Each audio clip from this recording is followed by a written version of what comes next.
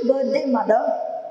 At 12 a.m., when I come home tired, empty-handed, and guilty of almost having ruined your birthday eve, I hug you. And I imagine that hug to be the kind survivors would after the Holocaust. The loss has been dealt with and the memory is rife.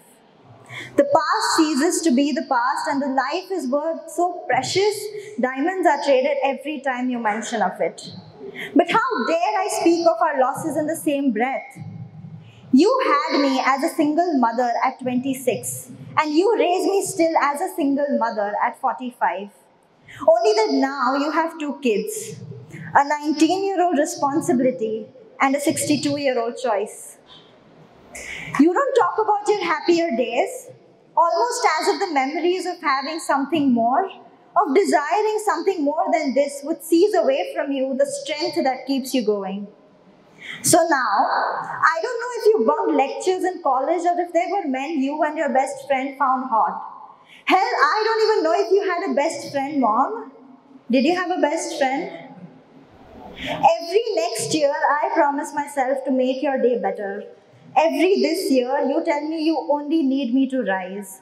Every past year, I apologize for not rising enough, and every day you still let me know I love you better. Tu जीवन में खूब आगे बढ़ीश. If I write a book about your life, it will be placed right next to the bell jar. And readers would be surprised how there exist two women whom the world deprived of love so much that one had to cease life and the other to cease to feel. Who decides what's worse? Happy birthday, mother.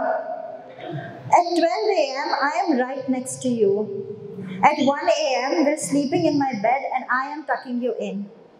At 2 a.m., I am singing the lost phrases of Gudiya Rani, Bitiya Rani. As my eyes struggle to keep up and I can feel my voice fade away in a silence so loud it could have been a party for two. Us two.